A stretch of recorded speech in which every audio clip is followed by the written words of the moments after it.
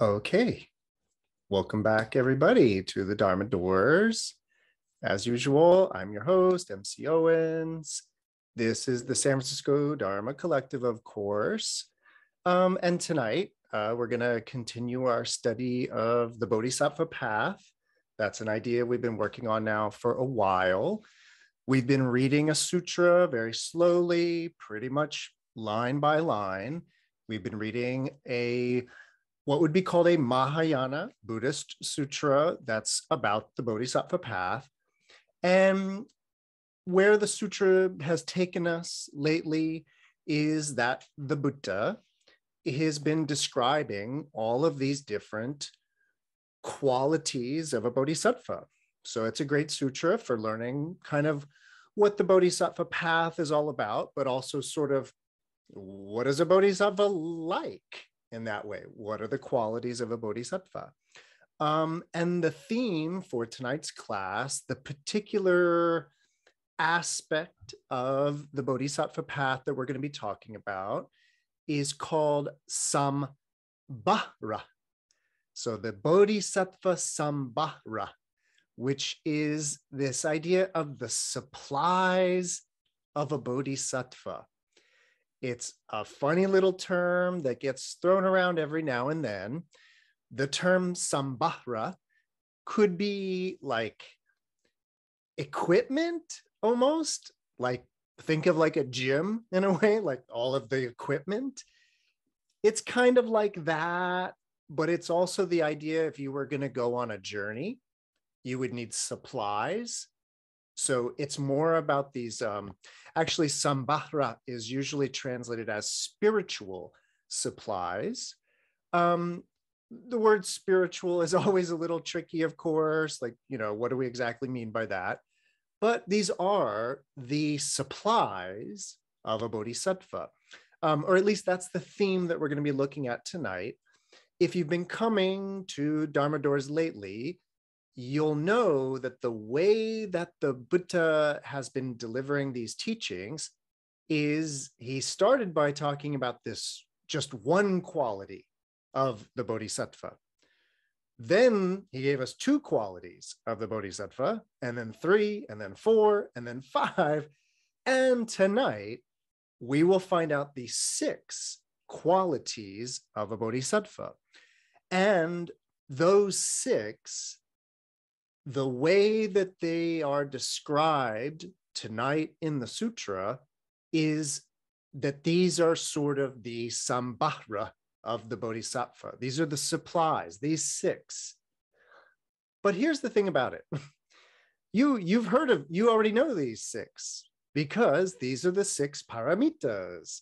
So tonight's kind of the secret theme of tonight is the six Pāramitās, but even to refer to the six Pāramitās as these supplies of the bodhisattva, it's already an interesting twist or an interesting way of thinking about these practices.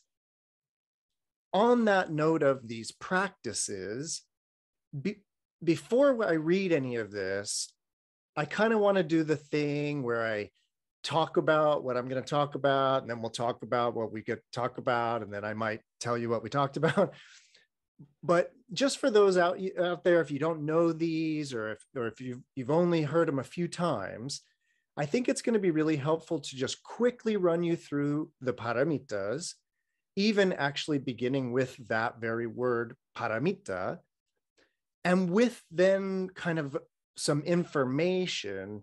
Then we're going to start reading the sutra, and we'll go one paramita at a time. So really quickly, if you're not familiar with this idea, or if by chance you've never heard of this, these are called the six Pāramitās. And the word paramita literally means other shore. And what that means in that sense, or what it signifies, is that within the world of Buddhism, no matter what kind of Buddhism you're talking about, they are always talking about samsara and nirvana. And the way that those two things are described are sort of these two shores in between the sea or river of transmigration. And so one metaphor, one way of talking about Buddhism is about moving out of samsara and arriving on the cool shores of nirvana. So we're trying to get to the other shore. And so there are these 6 things that we can do to arrive at the other shore. And those are called Pāramitās because we arrive at the other shore by doing this. So that's what a Pāramitā means. These are 6 practices that, well, get you enlightened, make you a Buddha, get you Anuttara Samyak Sambodhi, the supreme highest state of awakening. That's all the idea of making it to the other shore. And then the idea is that there are these 6 practices that one can do to make it to the other shore. The first is called Dāna, giving. Generosity, but this idea of giving rather than taking, hoarding in that way. So it's a practice to do that. Number 2 is called Śīla, S, but with a accent, so Sh-I-L-A. And that's the idea of self-control, discipline, morality. For tonight, I want to remind you that basically the idea of Śīla, it's wrapped up in the idea of precepts, sort of vows or intentions that one sets, things like not being violent, being a truth speaker, things like that. That's all wrapped up in the second paramita, moral discipline or Śīla. And then third, Kṣānti, patience. Sometimes translated as tolerance. We're going to learn more about that patience and tolerance idea tonight, but that's the idea of the third practice, being patient, in particular, sort of like being patient with people, being patient with other people's anger or things like that. So those are the first 3 practices. And then the next 3 practices start with Vīrya. Drive, determination, energy, get up and go. Those are all kind of ways to think of or translate Vīrya. The English word vigor, in a way, virile and vigor all come from that root word of Vīrya, the Sanskrit. So that's all wrapped up in this idea. Not being lazy is a way of also thinking about Vīrya or drive. Number 5, meditation. Of course, but in particular, a type of meditation that would be called Dhyāna. But I kind of, even for tonight, want you to know that the 5th paramita is very much about mindfulness, what you might know as sati or smrti, but it's the progression of mindfulness, bringing about a dhyānic state, bringing about a concentrated state of samadhi. Those 3 are kind of all part of the same complex that would just be called meditation. And then the 6th paramita, the 6th practice of the bodhisattva, or actually just the 6th practice, I have a word to say about that bodhisattva idea, but the 6th practice is Prajñā, wisdom, is basically the idea. Sometimes it's very, very, very associated with studying, like actually studying the Dharma, but you may know that Prajñā is a very particular type of wisdom, even often translated as transcendent wisdom. So, all right, so very quickly, those are the 6 paramitas. Now, what I want you to kind of know, of course, is that these, well, first of all, the very idea of paramita is not a Mahayana Buddhist idea. It has always been a part of the Buddhist tradition. This idea that there are Pāramitās, that there are things that can deliver one to the other shore. And the 6 Pāramitās I just mentioned are pretty much always the Pāramitās. Sometimes there's some other ones here and there. Sometimes there's a few more. But in general, those are the 6 practices. Tonight, though, what we're going to kind of get into with this sutra, it's about the way a bodhisattva practices those 6 things. And what I mean is it's sort of like this, and I just want to give you a taste of this, and then the reading will kind of speak for itself in that way. But in the earliest kind of form of Buddhism, what would normally be called Hinayana versus Mahayana, and by the way, too, this is right in line with kind of this series I've been doing on the Bodhisattva path, which has been really focused on accentuating what makes this Bodhisattva Mahayana thing that versus this, maybe you know it as Theravada or just kind of normal mindfulness practice or something. Like, what makes this Bodhisattva thing the Bodhisattva thing?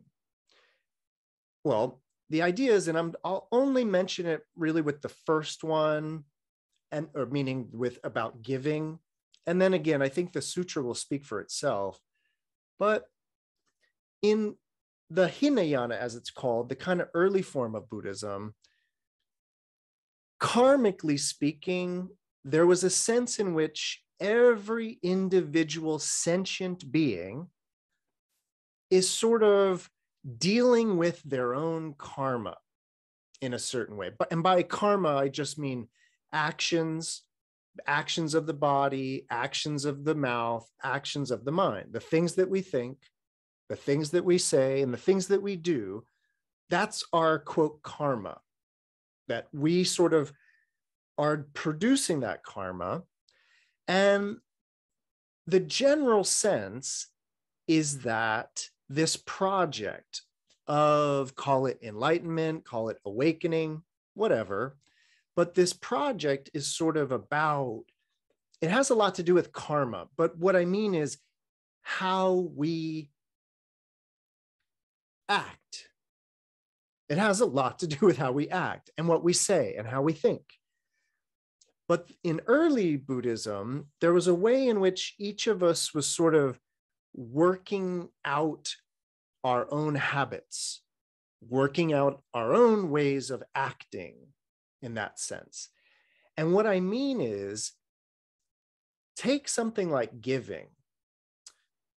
In the early form of Buddhism, giving is a virtue. It is a great, wonderful thing to give, and it is lauded by the Buddha as a virtuous practice. But in the early form of Buddhism, the idea was that if I were to give you something, I've done something to affect my karma, meaning that let's say I had a habit, and that habit was to hoard, to only look out for myself, to only, sort of cling and grasp and, hoard. And there's a way in which you can get very good at that. If you practice it enough, you can get very good at doing that. And so the idea is that we are all, or to varying degrees, we are all sort of very good at looking out for ourselves. It's sort of the default mode in that way. And so in terms of this practice, to make an offering, to give something, it changes that karmic habit. And then if you gave something again, you're reinforcing that habit of generosity. And so the idea is that you are now you're making moves towards a different reality in that sense. And if you eventually kind of clear out that particular poison, that particular defilement or klesha, which is this kind of graspy, clingy, wanty, cravey klesha, if you eventually kind of clear that out and you're kind of in total generosity mode, then you've sort of dealt with that klesha. And then you could do the same with anger, and you could do the same with delusion, eventually clear all those out. And then that would be reaching the goal, maybe becoming an arhat, attaining nirvana, the cessation of suffering. There's a lot to that process. But what I want you to kind of notice is that in the description I just gave you of that process, it's entirely only about the individual dealing with their karmic state. What we're going to learn or read and then learn about is how the bodhisattva is involved in the exact same kind of practice in that sense, which is the practice of being generous, the practice of giving, this practice of Dāna. But the major difference, and it's a huge difference, the bodhisattva's mentality is not about themselves, their own karmic condition, and what it is they're doing in that sense to reconcile their karmic condition. The attitude and the disposition of the bodhisattva is that in the giving, it's for the benefit of everyone. It has this deep sense that this is not for my enlightenment. And we'll get to this hopefully a little bit later. The bodhisattva, through wisdom, understands that the other way, meaning the way where we're only interested in our own practice and our own cultivation and our own state of liberation, there's a way in which that is very myopic, so to speak. It's very narrow in that it's only looking at the self in that way. And from a Mahayana point of view, as virtuous as that practice is, it's still going to continue reinforcing a certain sense of self. And so a real awakening, a true liberation may be accomplished also through giving, but through giving with a very different attitude, if you will. And it's not to say any form of giving isn't good. All forms of giving are good. But this bodhisattva path where you're giving at this sort of higher level in that way, there's just something a little bit more to it. And I think the sutra tonight will really clarify like the mentality of the bodhisattva in that way. Okay, so that's just sort of basically the way that I kind of suggest thinking about the reading tonight, is that this is like a revamping of this very old Buddhist idea and then giving it in terms of the bodhisattva path. This is a little longer than we've read before, so I'm going to read them one at a time. So I'm going to read the first about Dāna, about generosity. Once again, if you weren't here before, let me just let you know, there's only one complete English translation of this sutra. It's an English translation from Tibetan, and that's what I kind of have been referring to mostly in reading.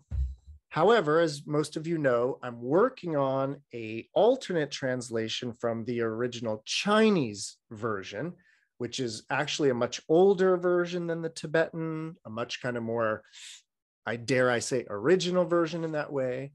The two are remarkably close. I'll have you know, though, it's really amazing. These things always amaze me, by the way. A little bracketed aside here.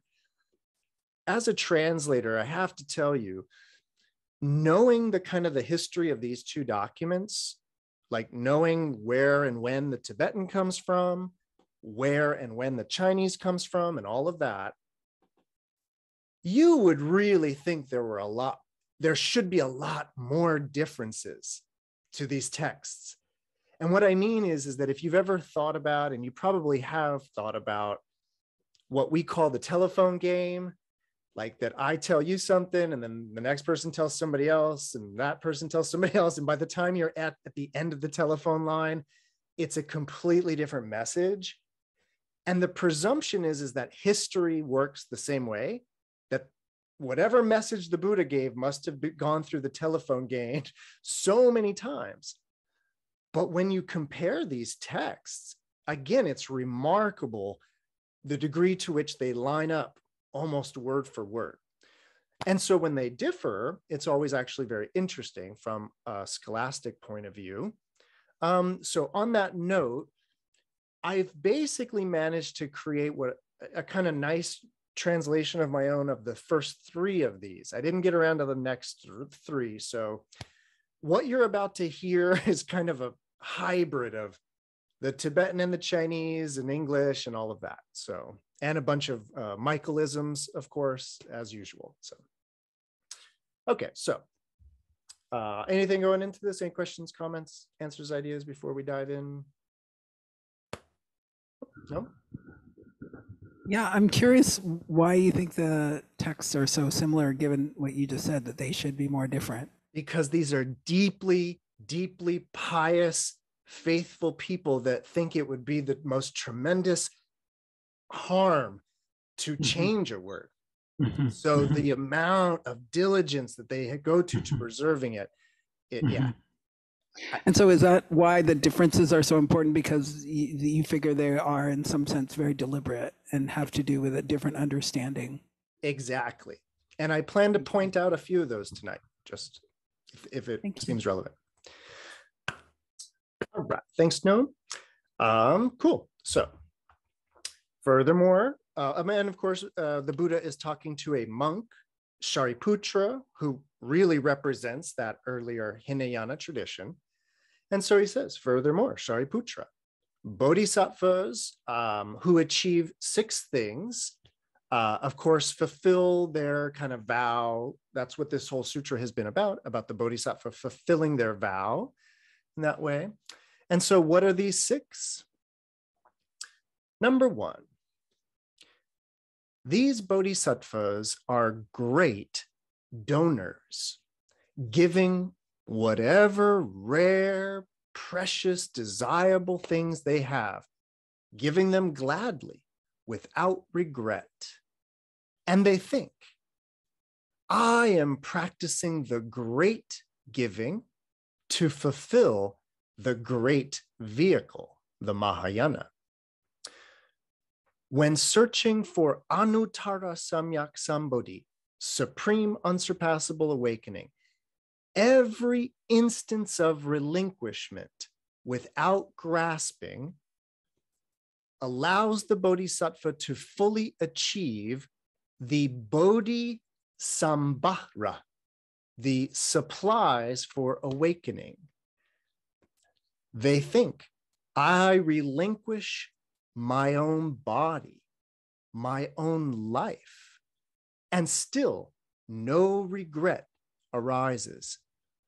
What is there to say about giving away wealth and possessions, even spouses and children? Shariputra, why are the Tathagatas, the thus come ones, called Sarvanya, the all-knowing? Because when they performed the practices of a bodhisattva, they themselves relinquished everything. It is for this reason that when they attain awakening, they are called Sarvanya, the all-knowing. Okay, so that's the first one on the bodhisattva who achieves this state of being a great donor. This text mentions it, it calls it, it says that the bodhisattva says, I'm practicing the Mahadana, the great giving, in order to fulfill the great vehicle, the Mahayana. So there's a kind of a beautiful poetic pairing there of the great Dāna, the great giving. But I want you to know that when I made my kind of opening remarks and I said this idea of that giving has always been a part of the Buddhist tradition. So in a text like this, and you usually see this in Bodhisattva texts like this, to differentiate these two different kinds of giving, they usually refer to this as the great giving. And that's the giving that isn't giving for the little brownie points of merit. That little like, ooh, I get to go to heaven, or I even might make it to wherever. It's like actual, true, for real, selfless giving in that way, with the mindset of benefiting all in the process. Again, it's just a very different mentality in that way. We got the mention of the Bodhisattva supplies, which I'll use this moment to mention this.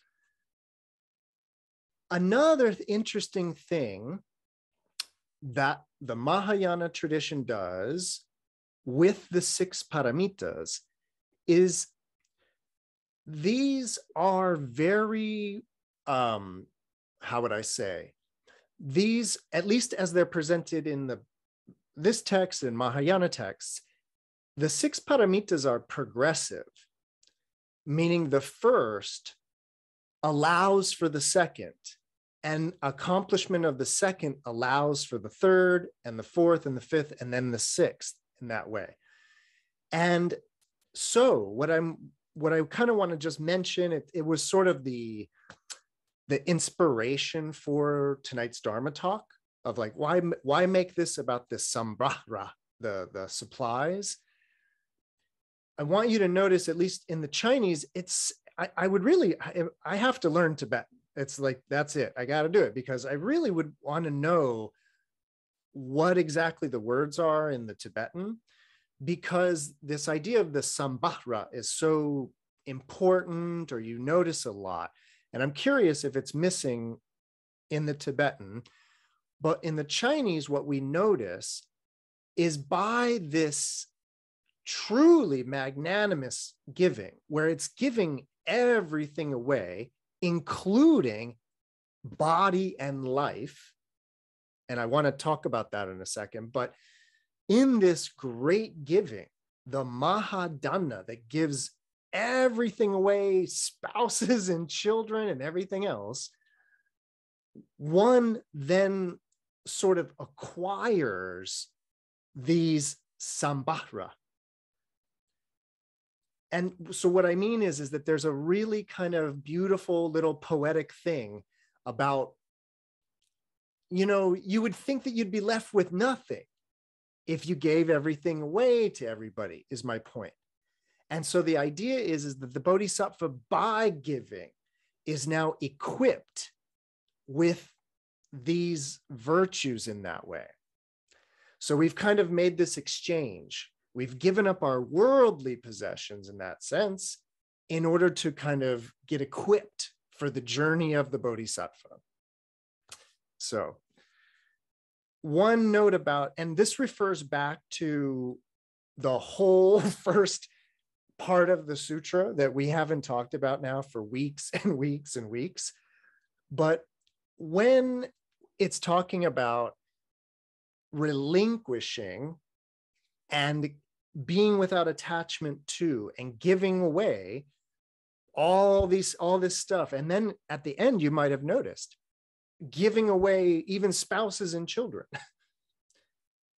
From the earlier part of the sutra, because this is part of the Bodhisattva canon, this is part of the Bodhisattva path, what we know is that to relinquish doesn't necessarily literally mean give away. In the Bodhisattva path, it is the relinquishment happens here in the mind.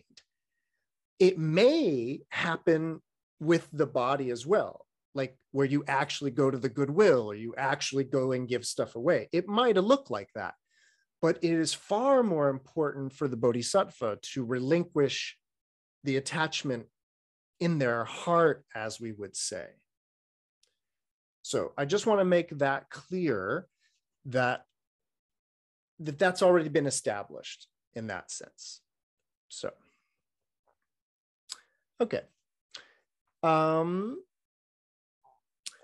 then the last part, a word about sarvanya, this beautiful kind of title for a Buddha, for the Buddha is sarvanya, kind of the all-knowing one, sarva jnana, but it's just sarvanya.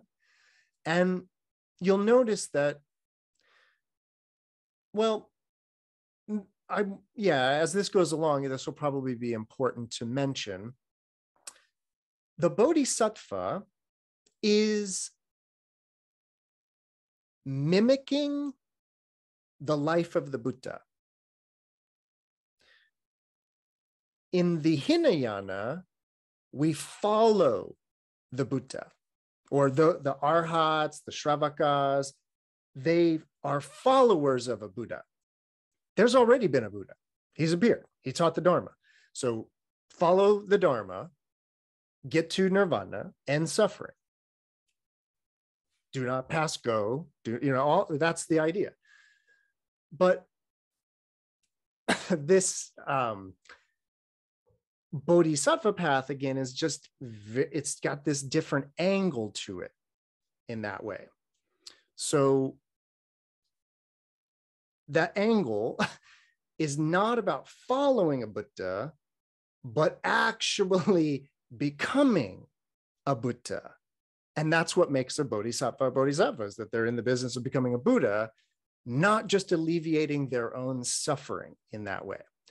And so that's where we get this, it's a rhetorical question where the Buddha says, hey, Shariputra, why are Buddhas called sarvanya? Well, when they performed the practices of a bodhisattva, they relinquished their wife. Like if you look back to the story of Siddhartha, wife, child, home, status, everything. And that's why they're called the sarvanya. And that's what the bodhisattva's in the business of doing as well. So, okay. Paramita number 2. Number 2. So bodhisattvas at home, living at home, or bodhisattvas who have left home, having relinquished their bodies and their lives, they never break precepts. And this keeping of the precepts is for the benefit of all sentient beings, and then transferred to Anuttara Samyak Sambuddhi. Keeping precepts like this, there is self-realization and joy. Delighting in the cultivation of pure practices, day and night, tranquilly, the Bodhisattva continues to pursue the Dharma and to abide in the cultivation of correct practices.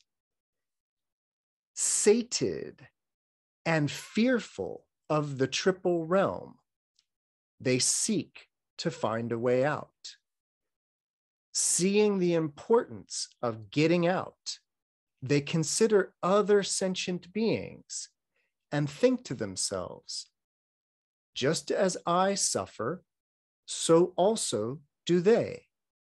I should alleviate the weight of their burdens and embrace all sentient beings, creating a place for tranquil nirvana. And like this, when bodhisattvas keep the precepts self-realized and joyful, they catch the mind of great compassion, mahakarunya citta,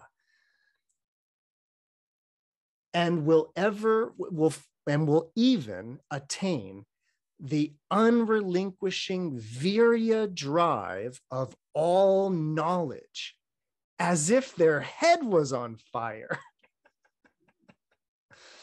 Period. All right, so that's number 2 about Śīla, moral discipline.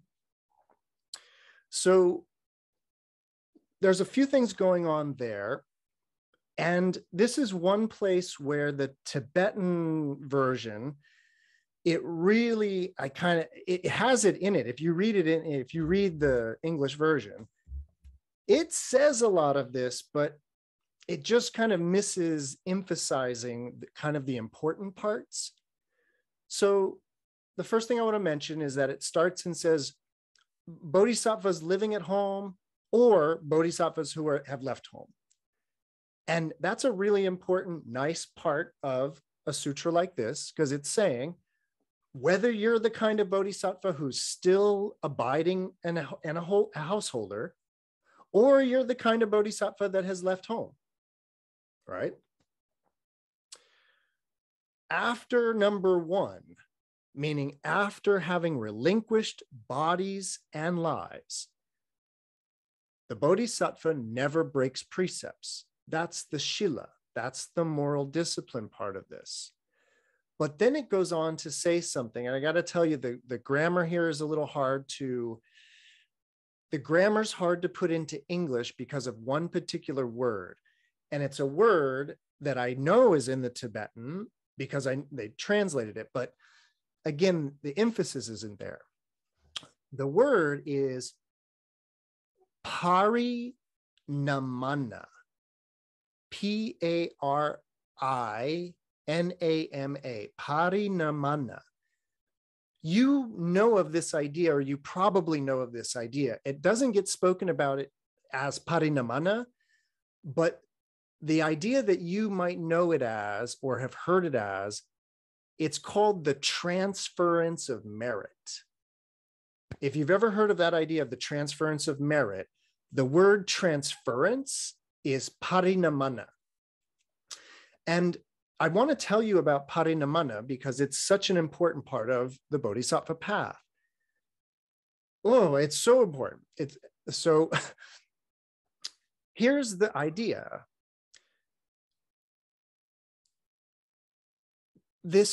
When you hear transference of merit, and by the way, the other way this is almost always translated is the dedication of merit. So this is a very common thing. It's very, very common, of course, in the Vajrayana tradition, but I want you to know it's also very common throughout East Asia, kind of just general Mahayana Buddhism. And the basic idea is, this gets so complicated. So I'm just going to tell you the basics, but then we're going to back up a lot. The basic idea is that if I do something good, if I do something meritorious, I generate punya, as it's called, merit, good merit. And there's a whole economy of merit in the Buddhist world.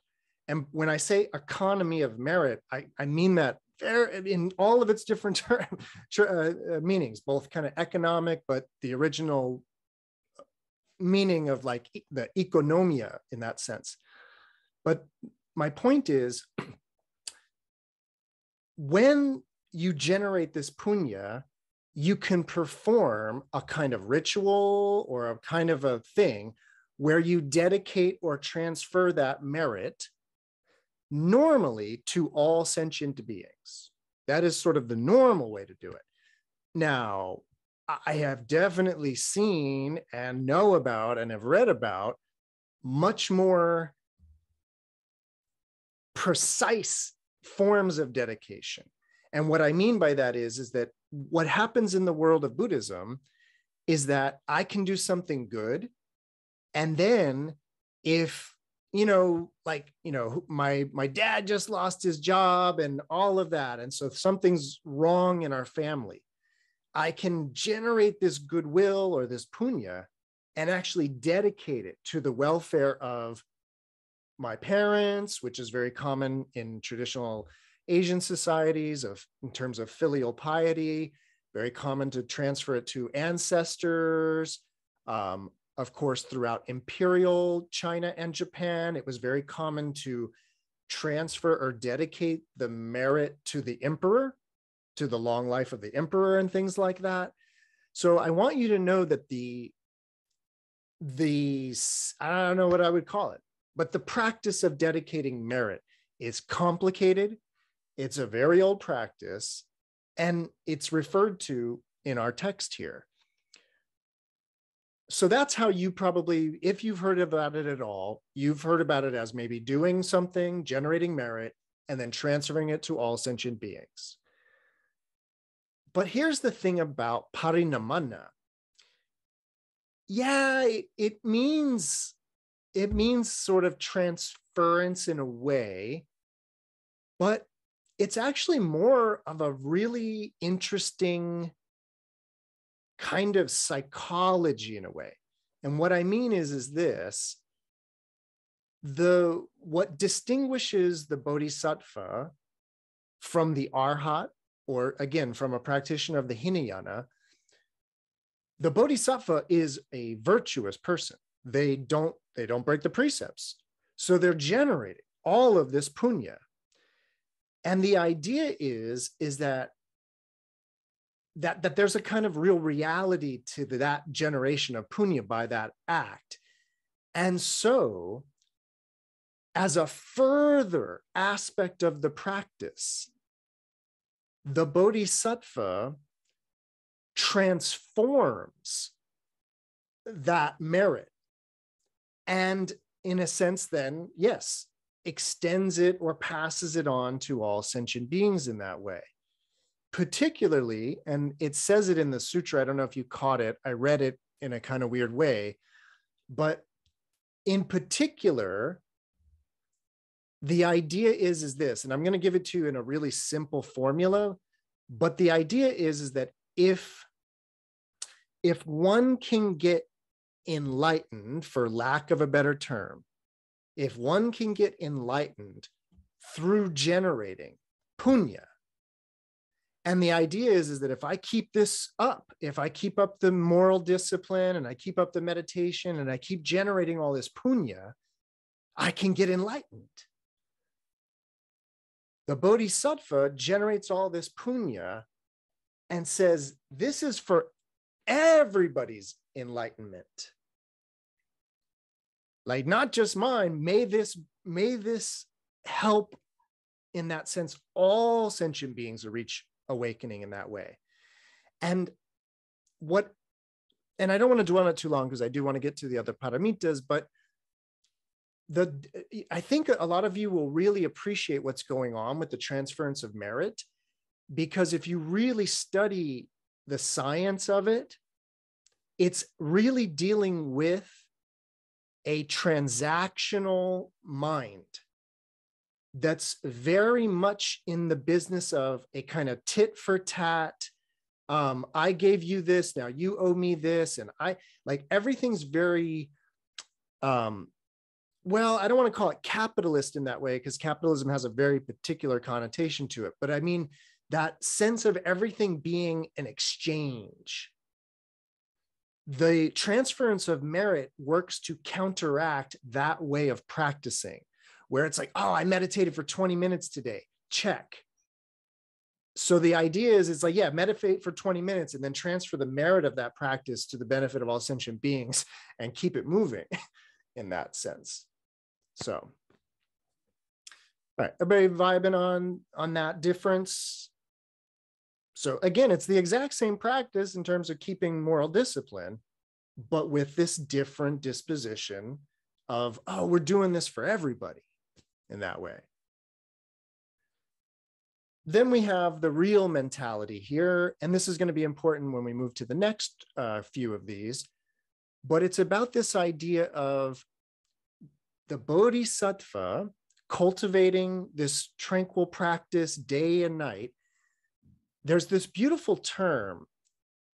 It's the idea that the bodhisattva, regarding the world, they're full. They've had enough. I translated it as being sated, like being satisfied. I don't want to use the word satisfied because that's not the connotation, but it's this kind of really profound idea that the Bodhisattva, it's like, I'm good. I'm good with the worldly delights and all of that. I've had my full. I'm ready now. And so being sated of the triple realm, which is the realm of desire, the realm of form, and even the formless realm, the Bodhisattva seeks to find a way out. Seeing the importance of getting out, they consider other beings and they think, just as I suffer, so also do they. I should alleviate the weight of their burdens and parigraha, embrace all sentient beings, creating a place for tranquil nirvana. And then in that way, they generate what is called the mahakarunya, the great compassion. Not this kind of feeling bad for people, this kind of, oh, that's, oh, sorry to hear that. Not that compassion, maha compassion in that way. All right, everybody feeling good about number 2? Cool. Number 3. Now, number 3 is where we really get to the Saṃbhāra, the supplies or the equipment that I was referring to.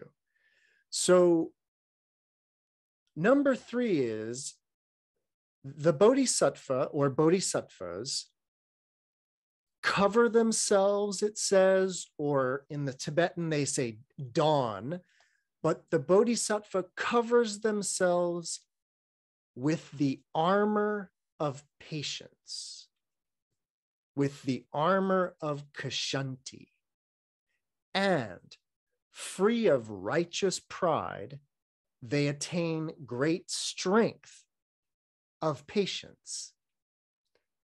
If they should encounter any kind of scolding, they tolerate it. Even if they are struck or beaten, the patient mind that they have perfected does not give rise to hatred. Even if these people have clubs the size of Mount Meru and people bear them for millions of kalpas, constantly beating and scolding the bodhisattva, even then, their mind would not give rise to anger. How so? The bodhisattva thinks all those sentient beings are not following the teachings of the Buddha, whereas I am following the teachings of the Buddha. For this reason, whatever beating or scolding there is, as it increases, so too shall my great compassion increase. I should cover myself in the armor of a vast vow, a vow to embrace all sentient beings for the sake of all sentient beings, in order for the attainment of liberation and the entrance into nirvana. For this reason, I shouldn't be angry now.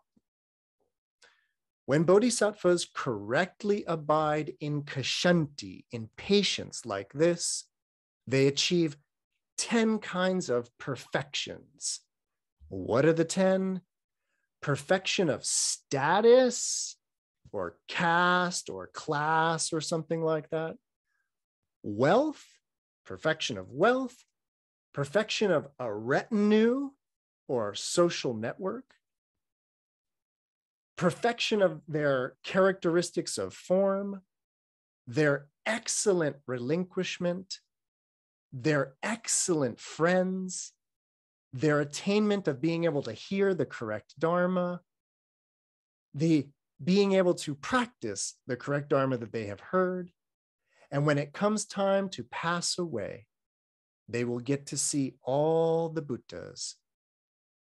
And number 10, having seen all the Buddhas, they will give rise to pure faith. These are the 10 kinds of perfections the Bodhisattva attains upon perfecting or achieving this Kṣānti. All right, that's number 3. And this is a term that you will hear often, which is the armor of patience. It's a beautiful term. It's a beautiful expression. In fact, even I've heard of the monastic robes often referred to as the armor of patience in that way. So this is, again, this is not just sort of waiting patiently in line at the bank. This is not what we mean by patience. This is, the idea here is, even if people come with clubs the size of mountains, yelling at you, scolding and beating, the mind does not give rise to anger. That's the essence of Kṣānti. And I always like to make this clear. Kṣānti is not about suffering abuse. Kṣānti is about not giving rise to anger should one be abused. That's the practice. And by the way, of course, the opposite of this is getting angry. If somebody were to scold you or call you names or whatever, the normal reaction, of course, is to get angry. That's the way we're conditioned. That's the default mode. And so the Bodhisattva's practice is one of not getting angry when that happens. And it's a practice for a reason, because again, we're working against a habit of doing that. So, and then we achieve these 10 things, but I just want to make it clear that it's not that the Bodhisattva, when, and in the Tibetan, they say, of course, that something like the Bodhisattva will achieve the perfection of their caste, and then this perfection of wealth. And I just want to make it clear, it's not saying that the Bodhisattva who's good at being patient is going to elevate to some upper class, private jet or something. It's not saying that. It's more about, well, if we were to take just that first one, well, actually, I won't say too much about this, but because I want to read some of the other ones tonight. But the basic idea is that the perfection of something like status or class, from the Bodhisattva point of view, it's the unenlightened mode, which it's sort of about this hierarchy. I'm here, but I could be here. But then so-and-so has this much money and they're up there. So there's this status or caste or whatever game being played. It's the unenlightened that is sort of wrapped up in that hierarchical game. To sort of transcend that in a way, like a bodhisattva would, is sort of the perfection of status. When you're not playing the game anymore, you've perfected it in that sense. Same thing with wealth. When it's not being defined by your bank account or by this or by that, then you've perfected wealth in that way. And you could do that with all 10 in that way, where they seem to be talking about one thing, but they're talking about it quite a different way. Okay, everybody good with the meaning of patience? Donning the armor of great patience? Cool. So now I am going to switch over to just reading from the Tibetan, but again with a few alterations. The fourth paramita here that we're about to hear about is Vīrya. Again, vigor, determination, or drive. They have gone with diligence. I'm not a huge fan of diligence, so I'm going to swap that word out. But if you're reading the Tibetan at home or anything, just know that's the word. Additionally, Shariputra, bodhisattvas practice Vīrya and maintain their commitments for the purpose of accomplishing the virtuous qualities of a bodhisattva. They give rise to Vīrya with this thought: I'm willing to float along in the cyclical existence of samsara for millions of kalpas into the future in order to secure the welfare of each and every being. With such a method, with such diligence, with such conduct, with such tranquility, with such commitment, with such valor, with such compassion, the bodhisattva remains in samsara, cyclical existence, for kalpas, for the sake of all beings. They do so diligently, thinking, I will never abandon these beings.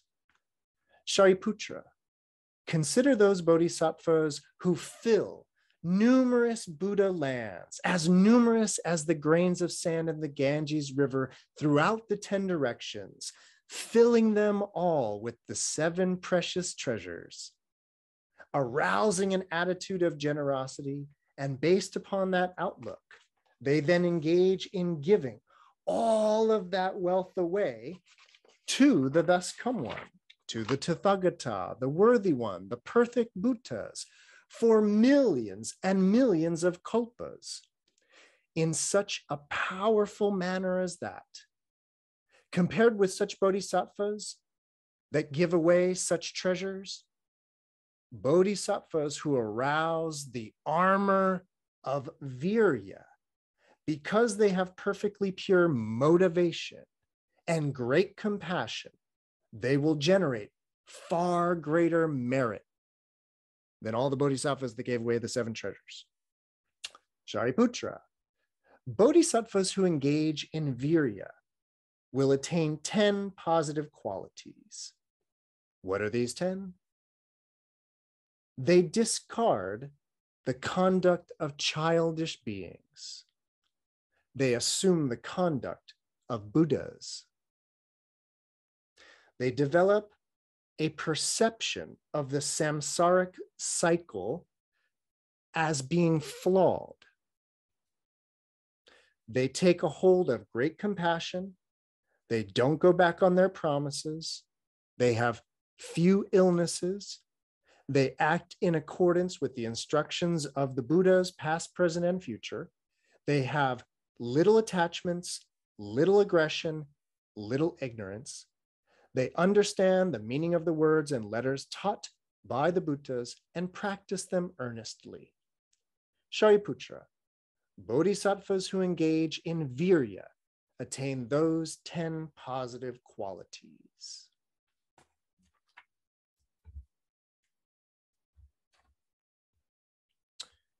All right, so the only thing that I want to mention about Vīrya, in the Hinayana, in that model, Vīrya is the get up and go and the drive that gets us to the meditation cushion. It's the drive that keeps us there, even though we want to go watch a show or something. We put forth the effort and we wait out the 30-minute session, and that's drive, that's determination, showing up, doing the work. And there's a way in the Hinayana that if you don't show up and you don't do the work, nothing's going to happen. So Vīrya is a necessary paramita. It is a deliverance in that way. What I want you to notice again about the bodhisattva path here is a little different, because now the bodhisattva, their practice of Vīrya is actually vowing to keep going back into samsara until everybody else is liberated. That's their Vīrya. That's their drive and determination. And that is definitely one of the hallmarks, if you will, of a bodhisattva, which is this kind of, whenever you hear that idea of, oh, the bodhisattva gets right up to nirvana, but decides not to go to nirvana until everybody else has come with them, it's more about this sort of, it's basically the idea from a meditative point of view is that a bodhisattva has reached a certain level where they could bounce out. Bye, everybody. Good luck. I'm going to nirvana. And the idea that they don't, they know, I think it mentioned it, I think in the last one, they perceive the flaws of samsara. That might have even been in this one. They perceive the flaw of samsara.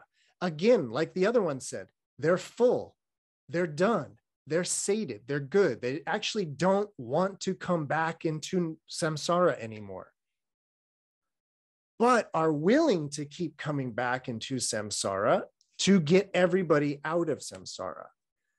I think there's a lot of different analogies you could come up with there. I mean, on a very practical level, in terms of like, somebody being liberated from a situation and being like, you know what, there's still people back in that non-liberated situation. I could just bounce, but I'm going to go back. That's a bodhisattva in that way. All right. We have enough time. And it would be really nice to get through all 6. So everybody feeling okay? I don't want to leave anybody behind in the Vīrya. Cool. So, yep. Additionally, Shariputra. Really quickly before I read it, just to let you know, the 5th Pāramitā is, of course, Dhyāna, or it's usually given as Dhyāna. But as I mentioned in the opening, it's sort of about mindfulness, Dhyāna, and samadhi concentration. There's a bit of language that I'll tell you about really, really quickly.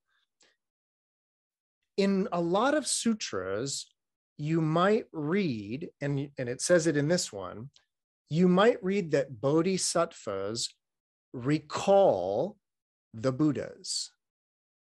They recall the Buddhas of the past, or they recall the Buddhas of the past, present, and future. So what's being translated as recall is the word, in Pali, it's sati, in Sanskrit, it's smrti, and in English, it's what we translate as mindfulness. That practice of focused concentration in that way. So in the world of Mahayana Buddhism, there is a practice of mindfulness, of sati, but it's not mindfulness of the body, or at least this physical body and sensations and, chitta or mind states and dharmas. There's mindfulness of the Buddha. So like as a focus of concentration. So I just want you to know that whenever you read about bodhisattvas recalling the Buddha, they're talking about doing a mindfulness practice on the concept of the Buddha, or on an image of the Buddha, or even maybe on a sutra description of the Buddha in that sense. So additionally, Shariputra, bodhisattvas are mindful of all the Buddhas, thinking, the Sugatas, the thus gone ones, are in samadhi, always in equipoise, never forgetful. So if I am going to follow in the footsteps of the thus gone ones, I will be unable to attain that level of Buddhahood if I am distracted and forgetful. I will therefore give up all these attachments, all this clinging, all these attainments, all these honors, and all the attachments of villages and towns and cities, as well as all of the cravings for friends, for servants, for family. For the sake of all beings, I will never abandon them. Thinking in this way, bodhisattvas delight in solitude and seclusion, living alone like a rhinoceros, living in solitude and seclusion. They will suffuse all beings in unison with love.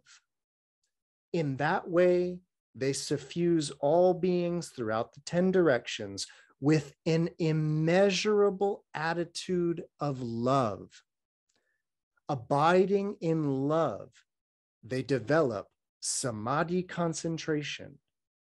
Shariputra, moreover, compared with a householder bodhisattva serving the thus gone ones and the sangha of monks with everything pleasurable for as many kalpas as there are grains of sand in the Ganges River, bodhisattvas who go forth and desiring seclusion take 7 steps in the direction of the wilderness, they will generate far greater merit than a householder bodhisattva. Such bodhisattvas will attain awakening far more swiftly. Shariputra, there are 10 benefits enjoyed by bodhisattvas who live in solitude and seclusion.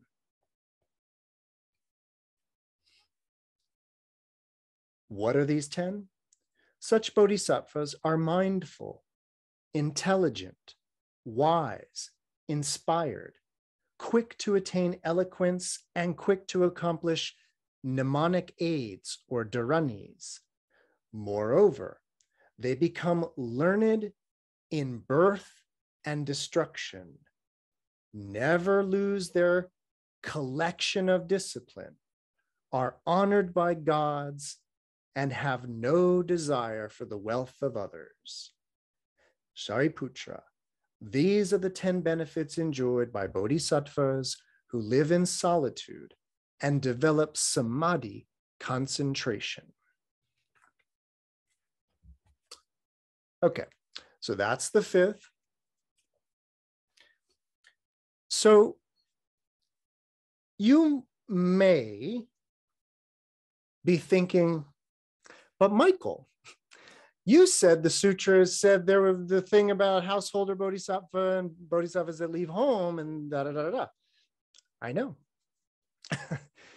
So the thing about it is, and especially if you read a section like what was it about not craving for, what was it, friends and family, things like that, right?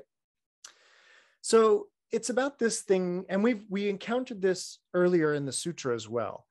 It's about the bodhisattva who delights in the aranyacharya, the forest dwelling practice. This sutra has already made it very clear several times that it is in full support of silent solitude meditation experiences. It's made that very clear. But again, I hope you notice that there's something very, very different going on here, in that even though the bodhisattva has removed themselves from society, as it were, their entire meditation is about suffusing all sentient beings with metta, loving kindness. But they translated it as love. So I'll read love all night long. I have no problem saying that in that way, like that's the mentality or that's the attitude of the bodhisattva. Yes, technically they're talking about metta or loving kindness in that way, but I just want you to notice that that's even the attitude of the bodhisattva in seclusion is in this this transference of merit in that way. Just to refer back to the remarks I said earlier.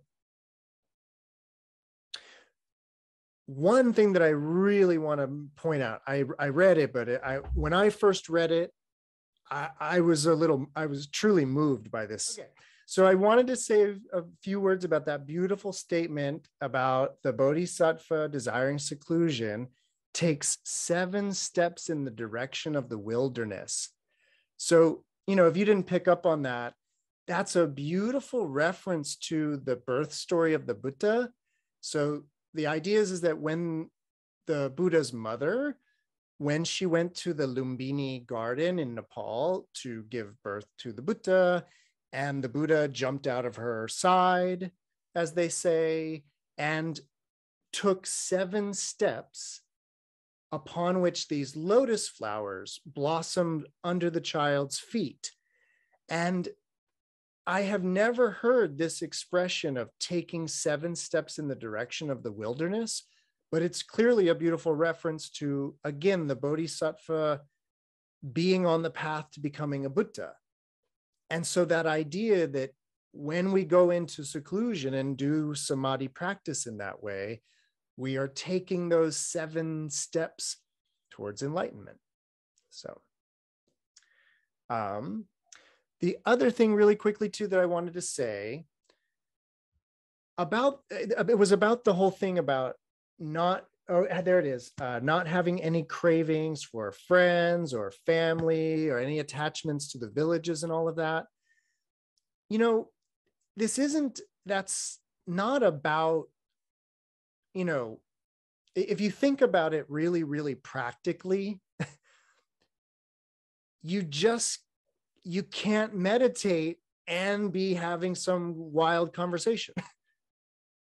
Meditation is a very personal, private, silent practice. And so the idea is that if you're not comfortable with not being with people in that way and communicating, it's just going to be very hard to reach those states of meditation. But again, just as a matter of the science of it in that sense. So, all right. Everybody doing okay with the 5th of these? Cool. And number 6. Additionally, Shariputra, bodhisattvas must be skilled in the causes that accord with insight, vipassana. Wondering where insight comes from, they think insight arises from the basis of the vows of discipline. All virtuous phenomena increase in the presence of insight. Considering thus, they train in insight, meaning they train in the subjects of worldly affairs. They train in the subjects of worldly crafts, worldly arts, magic, medicine, and all the other subjects that are laborious and difficult to master. However, as they train in these topics of learning, they develop the following understanding. Worldly insight does not lead to renunciation, does not lead to detachment, to cessation, to peace, to knowledge, complete awakening, solitude, or to the passing beyond sorrow. So, what type of insight might bring me peace? Whatever it may be, I must search for that type of craft, for that type of magic, for that type of medicine or insight. In this way, the bodhisattva searches for the origin of things. However, when one is searching for the origin of things, one will fail to find any phenomena upon which another phenomena may rest. This failure to find anything will lead one to rest in complete peace. By experiencing this complete peace, one will not be discouraged, By not being discouraged, one will consider the welfare of other beings. Due to acknowledging that, in order to bring peace and end the suffering of all beings, one must intentionally embrace existence. Shariputra, bodhisattvas who have these 6 qualities will swiftly and fully awaken to unsurpassed, perfect awakening. All right. That's the last. And again, the last is about prajñā, about wisdom. They, at least our Tibetan English translators, put it in the language of insight or vipassana, and that's fine. But what I want you to notice is that, well, there was 2 parts. One, the bodhisattva studies everything. That is a part of the process. So there is no, it's just a part of the learning in that way, that it's not, it would be, learning about everything.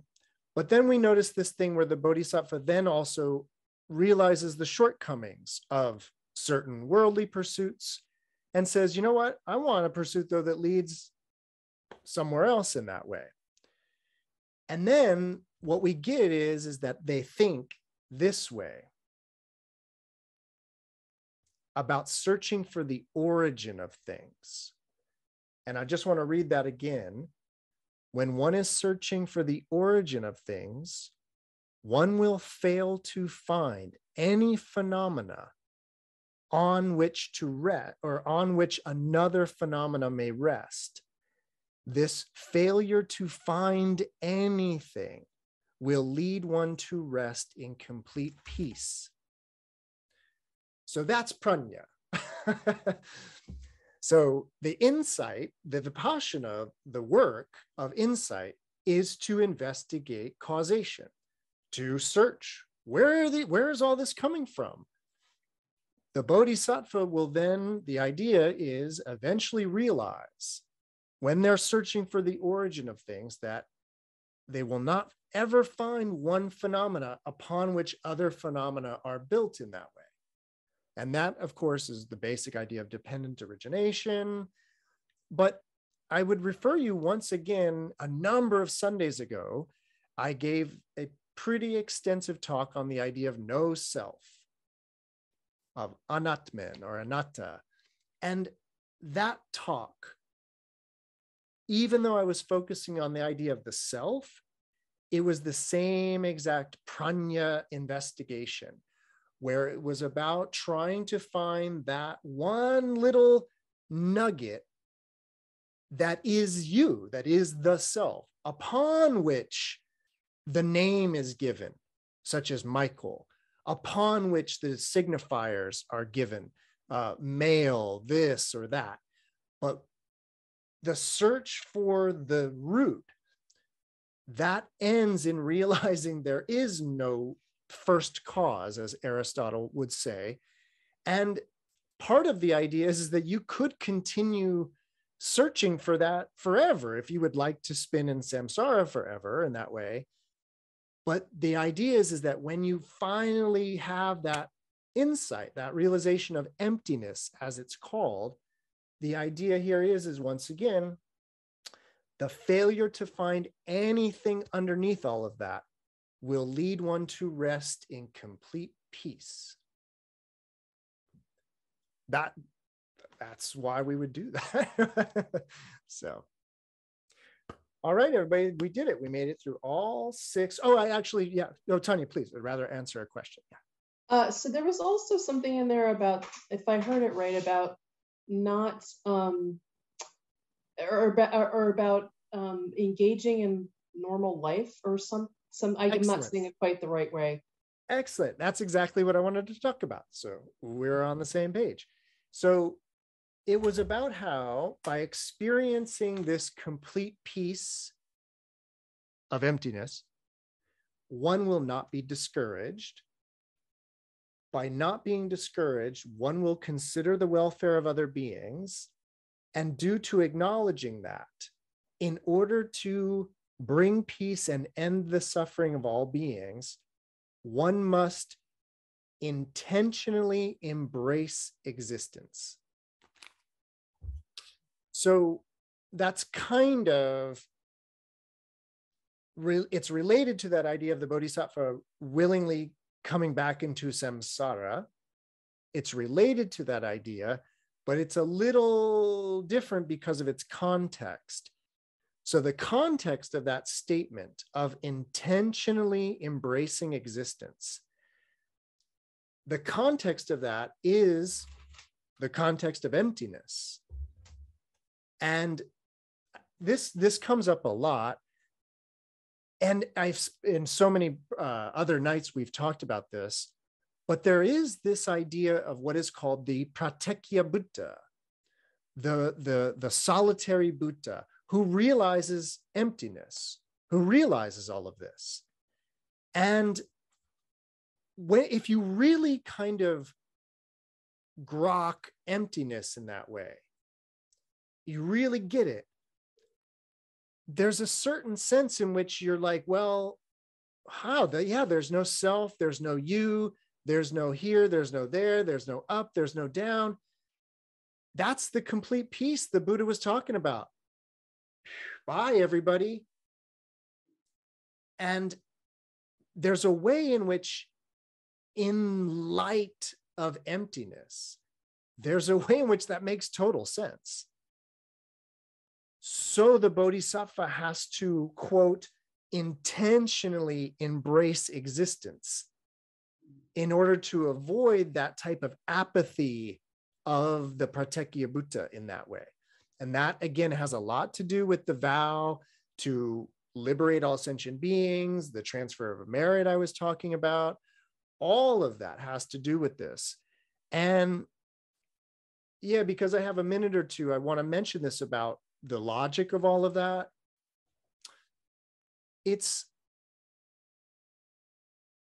really kind of, it's so interesting, but I don't even really have anywhere near enough time to speak on it really, but it's about this sort of, in my experience, and I was really speaking just from my own insights now, obviously drawing from the Dharma in that way, but it's about